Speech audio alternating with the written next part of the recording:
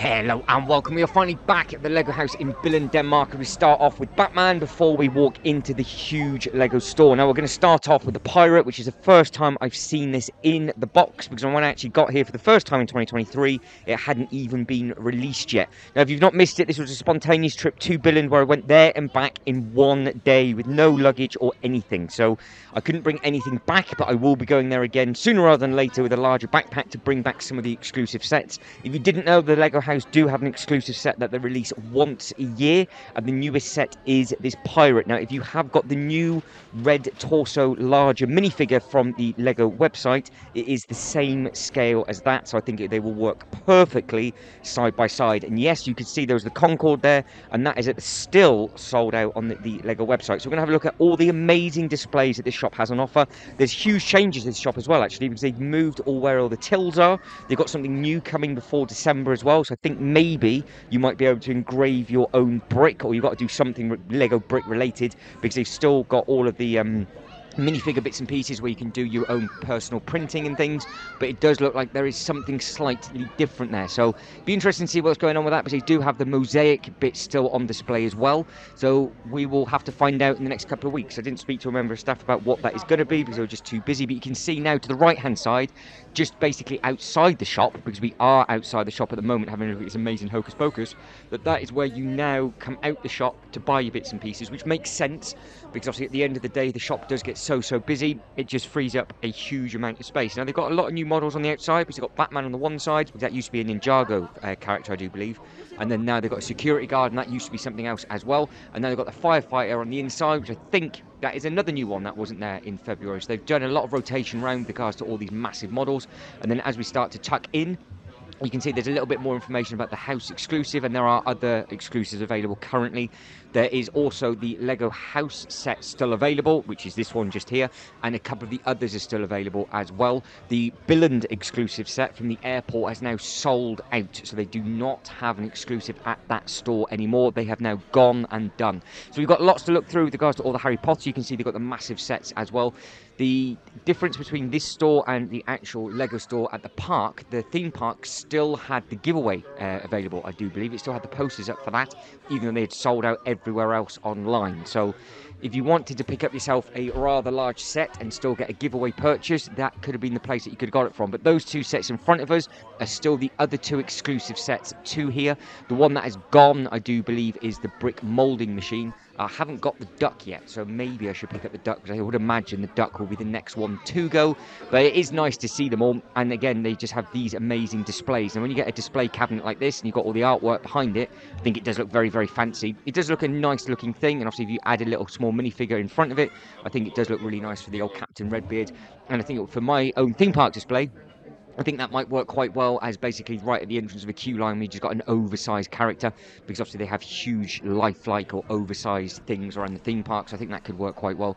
That was the Harry Potter castle, all put together with the individual bits and pieces. I think they had every single box available for the current Harry Potter's selection all grouped together, and then they did the same thing for all of the Marvel stuff. The Ninjago section as well was absolutely massive. Now they do have a good pab wall here, so you can pick your own bricks, and also you can throw them in the cups, and this is obviously the place to go to get your own exclusive minifigure torso that printed up if you wanted to, and that's where you go onto one of, I think there's 4 or maybe 8 computer screens available, and then you can design your own bits and pieces. Now, Star Wars, if you're a Star Wars fan, every single large UCS set is available, basically side by side.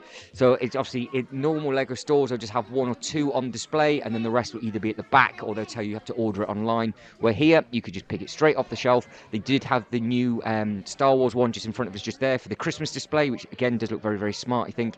And they've got all the different types of masks, heads, helmets, and then as you come up you've got all of the different vehicles, and then we pan back up. So the top shelf was all UCS stuff. It was incredible to see just the size of those boxes. And if you think how much money is just on that top shelf alone, let alone all of the ones underneath it, it is a rather large and very well stocked shop, this one. In fact, all the stores and shops in Billund are very well stocked. The airport is fantastic. The actual Legoland Park 1 is huge. There's some massive changes with that as well, so there all those videos are available or will be available within the new playlists. And then obviously where we're at now, it never disappoints, but every single time I come, all the bits and pieces are completely different with regards to the layout. They've got different bits and pieces on display, and also they get the new sets in day one, which is always nice. And your VIP card works here. So if you take your VIP card here, you can get your VIP points at the Lego house, and you can also use your VIP points at the Lego house, which is always a nice thing to do, because I've done that and it worked very, very well. I got some Christmas bits and pieces. The other thing that they do have on display quite a lot is custom builds like this, where they'll just get different people to come in and you get their work on show. And obviously that is a much smaller variation of the stuff that is on display in the actual main Lego house. And again, sport for choice with regards to all of these different bits and pieces that you can pick from. They have a good selection of grills, tiles, all sorts of different bits and bobs. Some of this stuff I hadn't seen for a long, long time. Obviously, you then got the Titanic, and they have broken that up and put it as an L shape. First time I've seen this built. And I think this might excite one or two of you. I didn't realise actually how much the head stuck out and how deep it is with regards to the fingers as well. So I think that does look very, very smart. I think you might be able to rotate the head about on that. That was extremely tempting. After seeing it of just how bright and vibrant that is in person, it does look very, very good. Now, obviously, up at the top of the store, they have all of those amazing artwork. I say artwork, Lego displays all around the top. So that wraps around all around the store, and then they do also have the history of the Lego company symbol at the top as well, just as you exit and come into the store. And they've also got a lot of architecture sets on display. So that is the new castle, I do believe. Then they've got all of the Jurassic Park bits linked together. And they have the Indiana Jones stuff. And I do believe there's going to be no new Indiana Jones sets coming for 2024. So maybe that'll all be retiring at the end of 2024. So it was just those couple of sets. It was a one and done. Maybe it was a swing and a miss from the actual film itself. Who knows? But I think a lot of people that wanted it got it, and then it might just be sat on the shelf for a little while. But I do like those sets. I think they do look very, very good. Again, it's a very good place to get Lego Technic sets from as well, because they just have the space for all of the larger sets on display. So you can see the big Rivendell sets. You've got all the other bits and pieces on the left-hand side. You've got the Back to the Future. You've got all the cars. You've got the bikes. And then the Eiffel Tower there looks tiny. And we know it's absolutely massive. The Titanic box doesn't look very big, but that takes like 4 people to carry that thing because it's so large. And then again, you've got the castle, you've got the NES on the left-hand, I think that's the Atari, sorry, on the left-hand side. Then you've got the Haunted House, which is getting discontinued at the end of this year, so pick that up while you can. The Pac-Man always looks fancy. Then you've got the A-frame, and then what looks really small is that Transformers box now, even though that isn't. And this does look very, very smart. Again, this is at a fantastic price point as well, I think. So it's a good site, it's a good scale display. That is potentially the next big set that I'm going to pick myself up. Really am tempted to get that. I almost got it, or almost thought about getting it from the actual airport on the way back, because you get 20% off, and that's one of the only sets that they did not have in. So I saved myself some money on that one. All the 3-in-1s are grouped together. Now, this is where the tills were.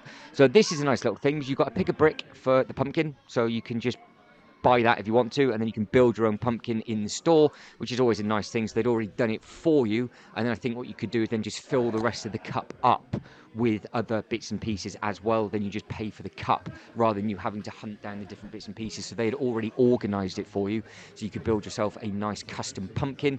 You've got all the avatar sets, and then you've obviously got places that you can build. You've got all the Speed Champion cars on display, which all again always look really, really smart. And then you've got all the Marvel stuff. Now, a lot of the stuff that we are looking at is in massive sales, or it is going at the end of this year. And this is done before the new Avengers Tower is going to be coming out. This was filmed in October, so all going well, the Avengers Tower is going to be coming out in November. You can see you've got a large amount of the Lego minifigures available, so you can pick them up. That's something that we always have a lot of. They've got a lot of key rings, and they've got a lot of opportunity to pick up your own minifigures if you wanted to. And they've got all of the Lego creator sets that aren't really in a lot of the Lego stores, just because they seem to be in more of the theme park area. So it's always a bit weird and wonderful to see the huge selection of stuff that they've got here, because some of this stuff you forget that they actually sell as a company. So they're only in their flagship stores, those New Year's, the New Year sets, but you can get them online continuously. So anything that you're looking at the moment and you didn't realize was about, just pause it, type in the SKU number on the Lego website, and you'll be able to get it delivered to your house if your own local Lego store does not have it. Now, again, I'm walking around where the tills used to be, so there's a massive amount of space now. And the thing to the left-hand side, that is what is coming soon in the next couple of weeks. So I'll be very, very intrigued to find out what that is. I reckon it might be something brick related. It looks like that kind of sort of shape, because I think I've seen something like that at the actual Legoland Park, and they do engrave basically your name into a Lego brick.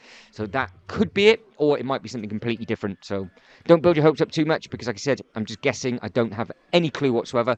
Good selection of Lego classic stuff, and then again, Ninjago, massive range of Ninjago. Now, I still can't remember if they had any Monkey Kid sets here, because they didn't have them in Canada. It seems to be they're very, very easy to get hold of in the UK. Again, you can grab hold of them on the actual Lego website themselves as well.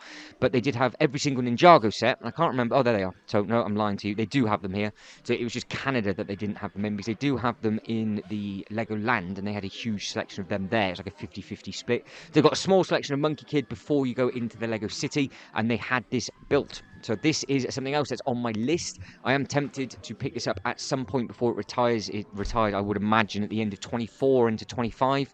So plenty of time to pick those up. I think the Monkey Kid set are very underrated. I think the price point is fantastic. The colours used are brilliant, and it comes with a huge amount of minifigures as well. So if you are looking for a good value theme to get your teeth sunk into, I think that might be the one to go for. And then again, you've got obviously all of the really good Lego City sets. You've got all the different vehicles. You've got the slushy. You've got all the Arctic stuff. You've got the garages. You've got the train stations. You've got the cars. You've got all the gaming trucks. You've got the ski slope. I mean, you can see it for yourself, just the volume of stock that they do have in this shop.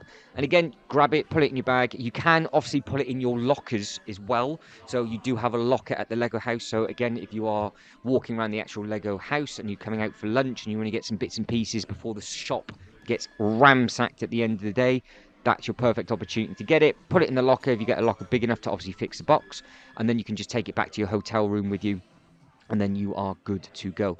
They've got all the different advent calendars on display as well, so there's a good selection of those. So again, if you're struggling to get anything Christmas related, currently they have every single Christmas set available that is currently available all in one bit, but by probably mid-November they will be very, very hard to get, because everybody has the same idea at the same time. Everybody starts to buy every single advent calendar on display, and then obviously all of the other Lego sets start to disappear, because everybody wants to build Lego, Christmas Lego at Christmas. So we'll see what happens there. Obviously the Home Alone house might be a very, very good seller in the next sort of 6 weeks or so with the run up to Christmas, because they obviously have a bag a day that you can build. So that's always a nice way of doing it. So the 24 days before Christmas you can build one bag a day, and it's on the nice run up to Christmas. I'm sure they must have done that on purpose, because I am slowly starting to run out of time. So if you can like this video and subscribe to the channel, that'd be absolutely fantastic.